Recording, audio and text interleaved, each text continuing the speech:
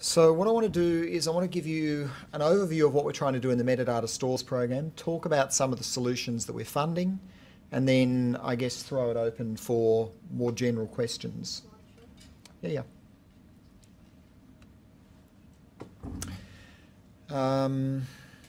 Yeah, that'll do.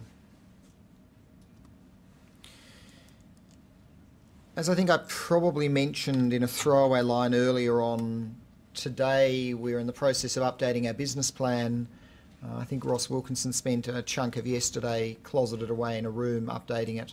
So we should have a business plan available soon for the next, well, it's no longer the next year, the next 9 months for you to look at. We don't, so I'm having to point you to what's in the current publicly available document, which is a project plan from last year, but this text hasn't actually changed much. So the Research Metadata Store Infrastructure, which was the name of this program, was really about infrastructure for creation, management and harvesting of metadata about collections and objects. I won't read the rest of the definition because I'm actually going to talk about some of those concepts in a minute. So the problem we've got is that there are an increasing number of data stores out there. Some of those are institutional. Monash has a thing with the catchy title of the Large Research Data Store. Melbourne University is looking to put in something similar. A number of other institutions around Australia have got or are building out large data stores. In addition, there's the national infrastructure. So ARCs have got the ARCs data fabric. Some of you may have been on mailing lists and seen roadshows about the ARCs data fabric roadshow that's coming up. Some of you may have also seen announcements that they've now got integration between the ARCs data fabric and Amazon S3. And there was an allocation of money in the super science budget at the same time as the 48 million for the ANZ ARDC activity to contribute towards a national data storage infrastructure. 47 of that million has gone to an initiative at the University of Melbourne called Nectar, and I'm sure Steve Manos would be happy to answer questions on that. 50 million of it is going to infrastructure focused specifically on storage, and there have been discussions about the business model for that and who the lead agent would be, but no announcement yet. That's in part caught up in caretaker mode. And then of course there's international data infrastructure, things like Amazon S3 and equivalents, although S3 is less attractive for Australia because of the backhaul traffic costs. Unfortunately, all of those have relatively poor support for rich metadata about the data that's being stored. They're good at storing ones and zeros, they're not good at storing metadata. And if people want, I can do a quick demo of the data fabric. It's not on my laptop. I'll have to remember how to authenticate. I could probably remember how to authenticate to show you what the data fabric looks like in question time for those of you that haven't seen it. So I won't do the data fabric demo, and we'll see if people want that at the end. So what we're trying to do in the Metadata Stores program is provide ways to enable you to manage metadata that's going to drive and enable reuse.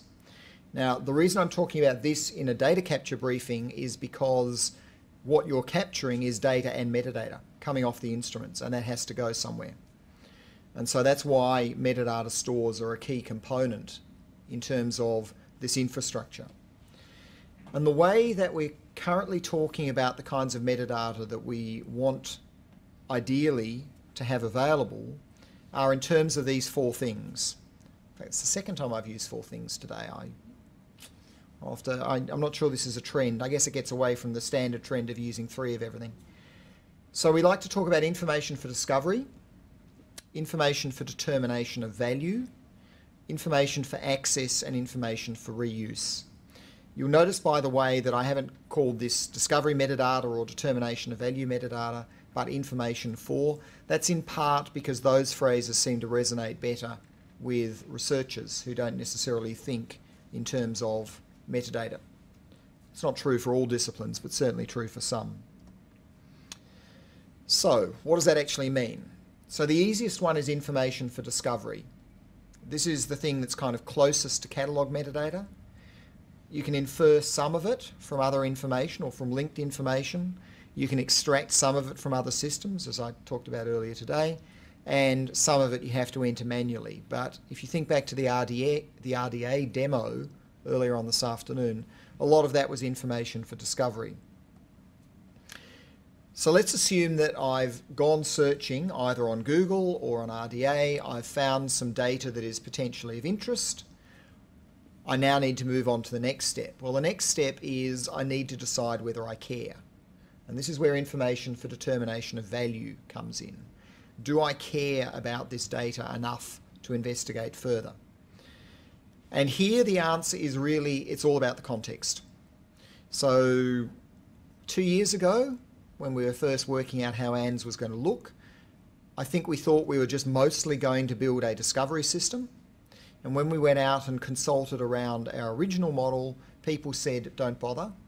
If all you're doing is providing discovery, that's not going to be enough. You have to give people context for the data. And so what we're trying to do in determination of value is provide as much context as possible. And some of the stuff that you saw in the RDA demo, and in fact I might do a quick demo of that in a minute, was based around providing that context. So information about the researcher or the research program or the institution they work for, or publications that were associated with the data, or what the experimental design looked like, or the availability of reuse metadata. So those are things that would help a researcher decide, yes, I care about that because it's associated with a Nature publication, or I know the researcher, or I trust the ARC, or I think that everything that the University of Melbourne does is wonderful, or not.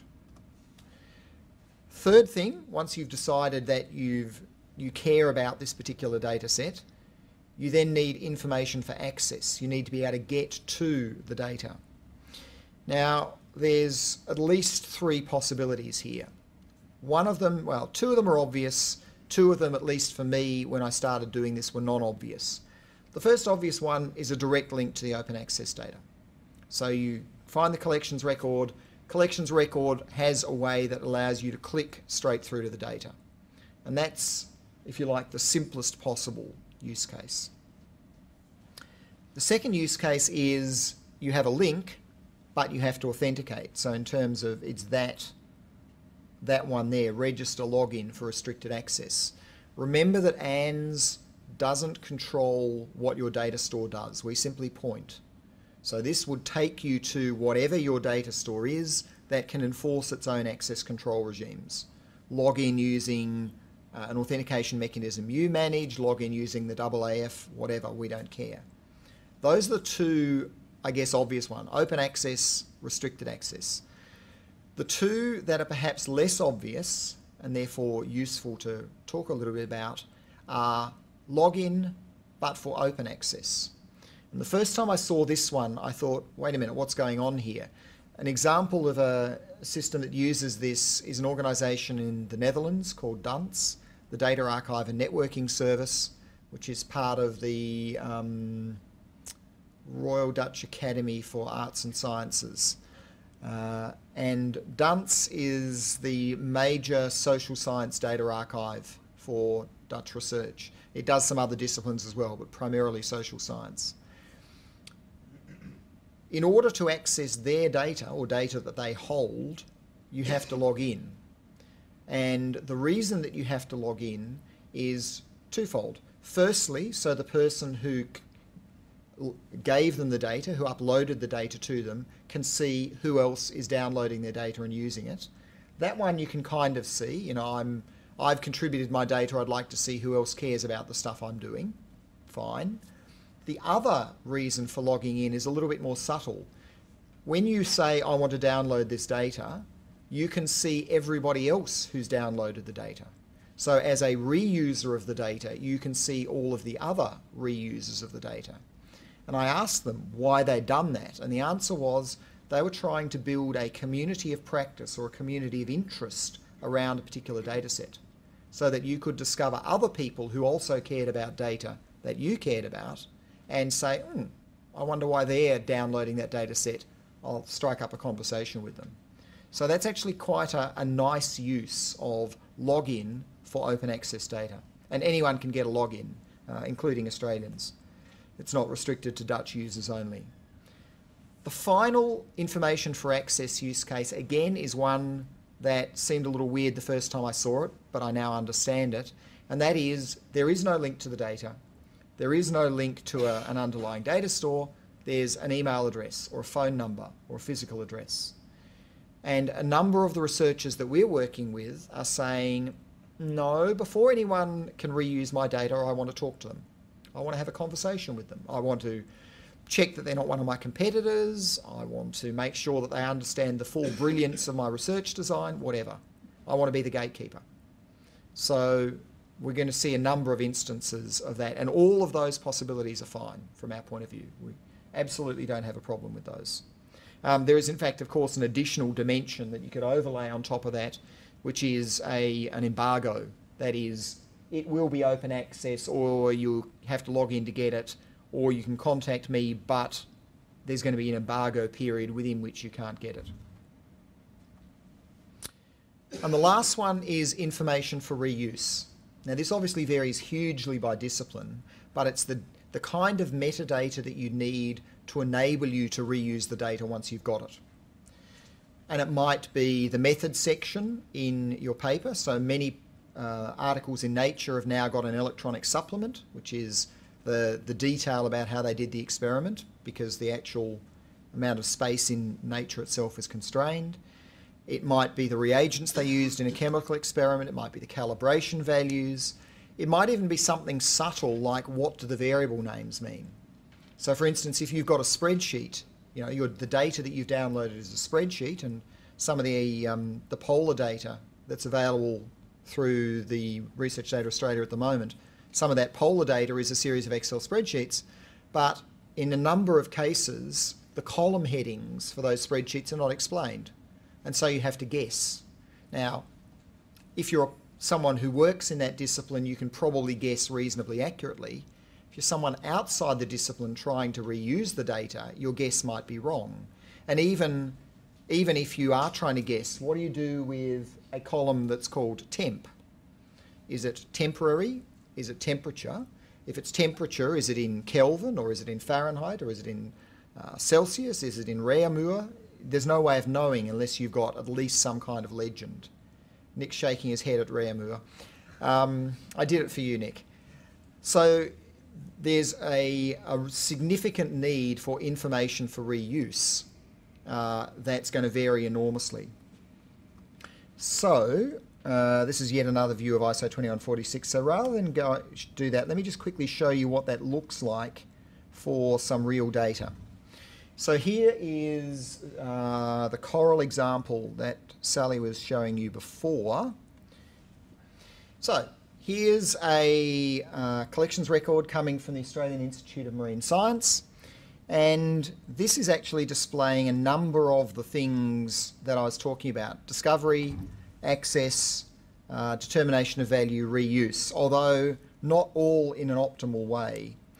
So discovery, well, you might have been searching for octocoral, which is what I was searching for, or stoloniferin, whatever that is. You might have searched on species names, sea fans, sea whips, whatever. So you can imagine a range of searches that would have used some of that information to get you to this particular record. Information for determination of value. Well, you might say, I'm interested in rapid ecological assessment. So therefore, if they're using that particular methodology, I'm more interested in the data set because I think that's a good way to do things. You might say that, down the bottom, that I trust the stuff that Caterina Fabricius does, or that I think that the Australian Institute of Marine Science in general does good stuff. So that might be part of your information for determination of value. Information for access, I think, is where this particular record is going to fall down. But let's try. Yeah, okay. So in this case, this is going to take me to one of those metadata standards that Xiaobin talked about before, ISO 19115. You can see up there you can save this record as 19115. And in this particular case, the online resource is not the actual data set, it's a link to the AIMS website. So in fact, the way you get access to this data is you contact Katerina Fabricius to get it. So the information for access is one of those go through a gatekeeper models.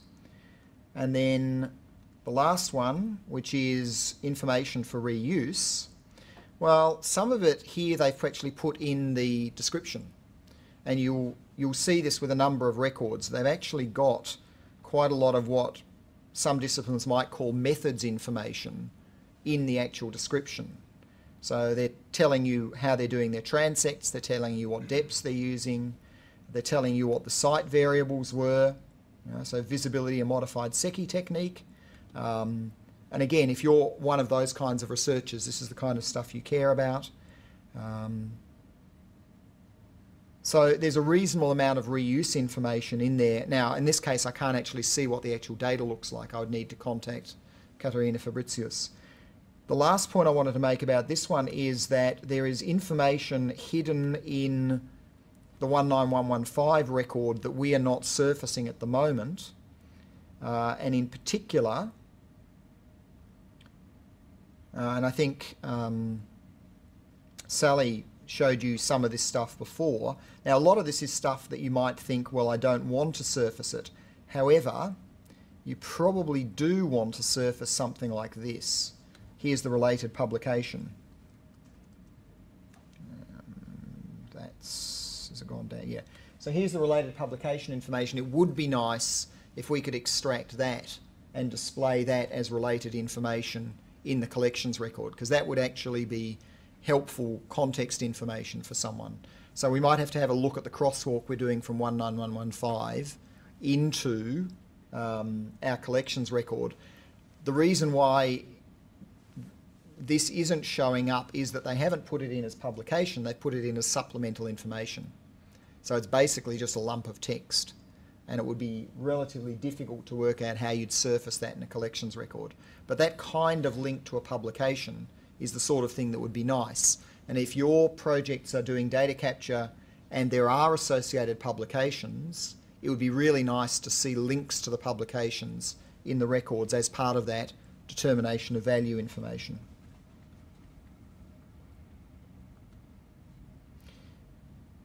So I won't talk about, that is not, well, that may be what I said I wanted, that's not what I meant. So, if we care about these kinds of information for discovery, for determination of value, for access, for reuse, where are we going to get them from? Well, down the left are the ISO 2146 entities, collections, parties, activities and services. Next column across are the research instances. What does that mean in a research context? Physical and digital collections, individual and organisations for parties, whole lot of information about research projects, and we're still trying to work out how to model things like synchrotrons or beamlines on the synchrotrons as services. Nick will have that solved by this weekend, right Nick? Excellent. It's actually a relatively tricky modelling task, but it is one we know we need to solve. I've got a solution. It's the rest of answers. Okay, so we just need to recognise Nick's brilliance and the problem will go away.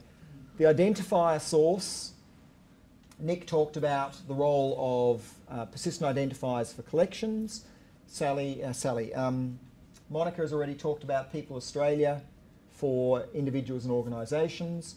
We're in active discussion with the ARC and the NHMRC about identifiers for research projects, providing linked data endpoints for those. Don't have a solution for services at the moment. And inside institutions, this stuff may live in your institutional repositories. Yabin talked about that. In your institutional metadata stores, which I'll talk about in a minute. In your HR system, your research management system. So how does that get into the collections registry? Remembering from this morning that we use the collections registry to build the RDA pages. You can just do a series of feeds. So that data source administrator interface that Xiaobin showed you, you can have multiple data sources for an institution. You know, if you wanted to, you could have a repository and a metadata store and your HR system and your research management system. 4 separate data sources, that's fine. Or you can feed stuff through a metadata aggregator and then do a single feed from the aggregator into the collections registry. That's an architecture decision that you will need to make. So what are the drivers for the metadata store? I've already talked about the paucity of metadata in the existing data solutions. Clearly, something that you're providing as a metadata store needs to meet your needs as an institution for managing rich metadata, our needs to get feeds of information about collections, but also, as I think a couple of people have mentioned, needs to solve the problems for seeding the commons and for data capture, remembering that all of the data capture funded universities have also got seeding the commons money. And those are a little bit different. Certainly collection stuff plus associated information in the data capture world, possibly some object metadata as well. In an ideal world, we would have funded all of the metadata stores projects last year. We would have got those solutions finished. We would have had them ready and deployed into institutions. And we then would have said, and now guys, we'd like to spend money with you on data capture. Unfortunately, the world that we live in, rather than my preferred parallel universe, we thought we had to spend all our money by the middle of next year, and so we did everything in parallel. And as a result, the early activity metadata stores projects, things that we started talking to institutions about in September last year, are either still building solutions or in some cases haven't started yet. And we're building the activity and party identifier infrastructure that you've heard a little bit about today. And at the same time, you're doing data capture and seeding the commons projects. So this is clearly not ideal, but is unfortunately what we're going to have to live with. The alternative would have been, I guess, well, there really wasn't any alternative. We could, I guess, in theory have said when we got the time extension, just put a hold on all your data capture projects and we'll come back and talk to you in a year, but we would have been lynched, so we didn't say that. So we have to live with the fact that we're trying to do everything in parallel. And if I had time at this point, I would play a fantastic commercial that EDS built. EDS showed 10 or 15 years ago now about building an aeroplane in the air while you're flying it, which is sometimes how ANZ feels. So what metadata stores solutions do we have at the moment? So the first is a system based on Vitro. University of Melbourne is the lead for this, which is why they're in italics. QUT and Griffith, who we're also funding on a research metadata hub, are picking that up and using it. And UWA, I believe, are also proposing to use that too. It's using an RDF triple store based solution, technology developed out of Cornell. And Simon Porter at the University of Melbourne would, I'm sure, be happy to answer questions on that if you had any. Second solution is a thing called Inject, because we can't come up with a better name for it yet. Lead agency for this is Australian Digital Futures Institute at USQ. Some of you may know Peter Sefton. This is building on top of an existing institutional repository solution, and they're actually testing it out with the University of Newcastle to make sure it meets their needs. So they're building not a generic solution, but they're building to a specific use case. And the Newcastle instance of this is called Redbox for reasons that will become clear on the next slide. Swinburne University is also interested in picking this one up.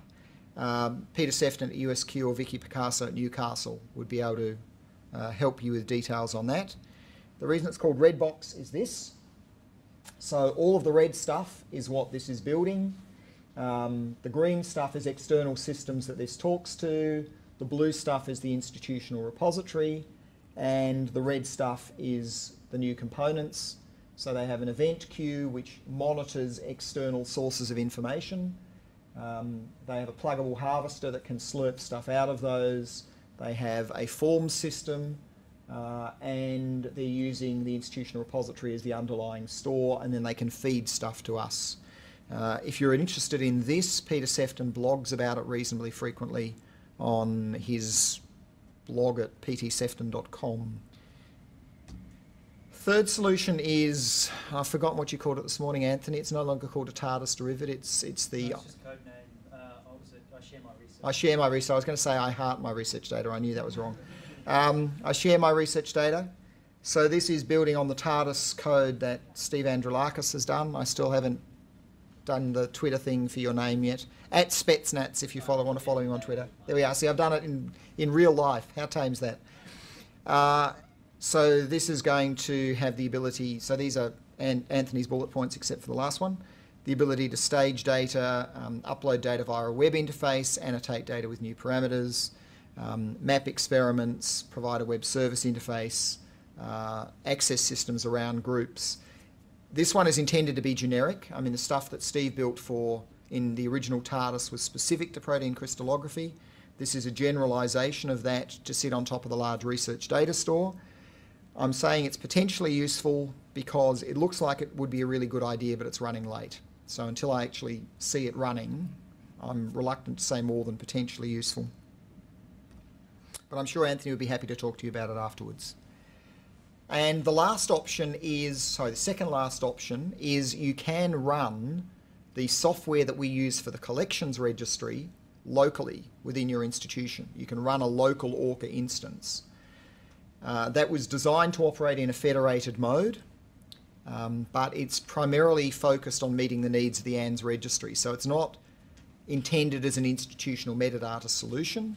Having said that, ANU have said that for their data capture project they're going to use it and are probably going to be extending it. So that is another possibility that's available now, and extensions will probably be coming out of the ANU use of it. That's the architecture diagram. Don't worry about that. And then the last option is you can use your existing institutional repository, but I would skip to the bottom bullet point, which is the recommendation is don't. So it's doable, but Xiaobin and Nick have spent some time looking at it, and it's a valley of pain. The valley is deeper and longer for some institutional repository solutions than for others, but in none of them is it less than a valley and without a degree of pain. Most institutional repositories don't like storing large objects, they don't have good collection support, they really only are designed to do DC and mods and don't cope well with doing RIF-CS, and there's a range of other problems. So think very hard before you go with that solution. And I'm fractionally over time, but I'll stop there.